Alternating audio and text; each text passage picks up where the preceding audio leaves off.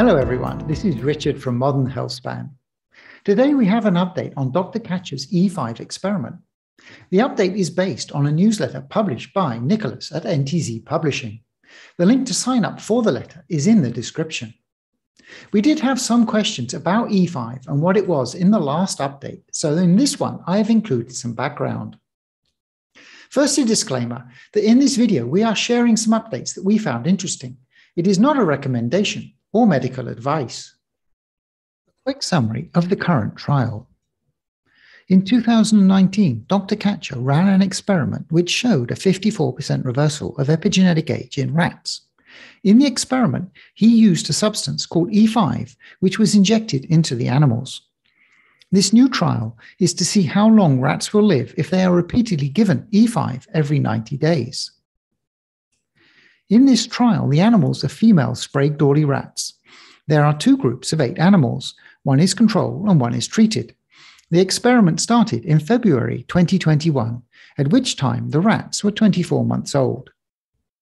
This is the paper in which Dr. Katcher initially reported the results.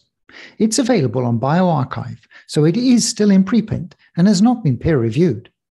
The paper reported a significant change in both epigenetic clocks and the function of the tissue in a number of organs, with an average age reversal of 54%.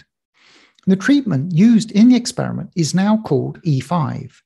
We did make a video on this paper, as well as we have had a couple of interviews with Dr. Katcher, which are linked to in the descriptions for those who would like to see more detail.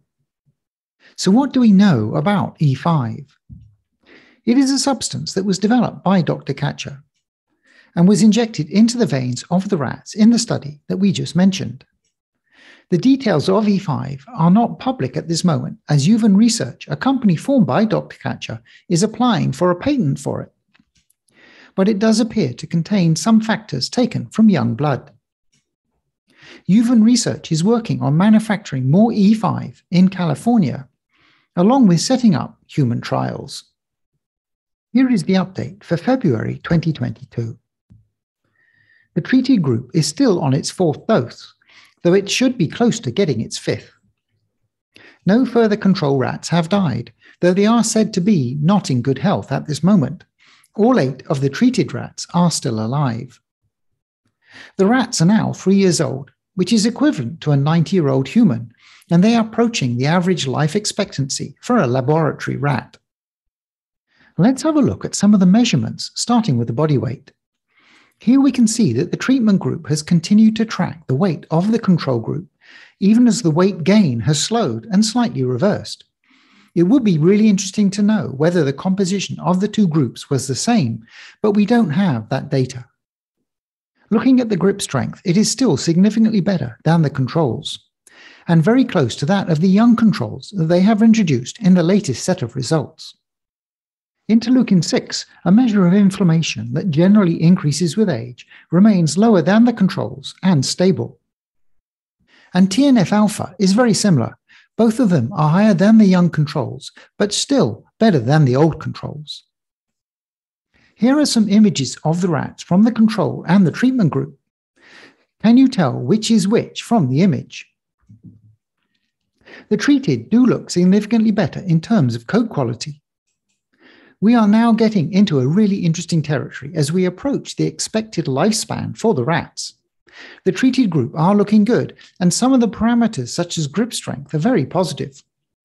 Looking forward to the next update in a few months. And finally, a quick update on Blue Gel, now called Neil, for which the packaging has been decided. Very briefly, Blue Gel is a topical skin product from Juven Research, in which the active ingredient is glycol L-histidine L-lysine.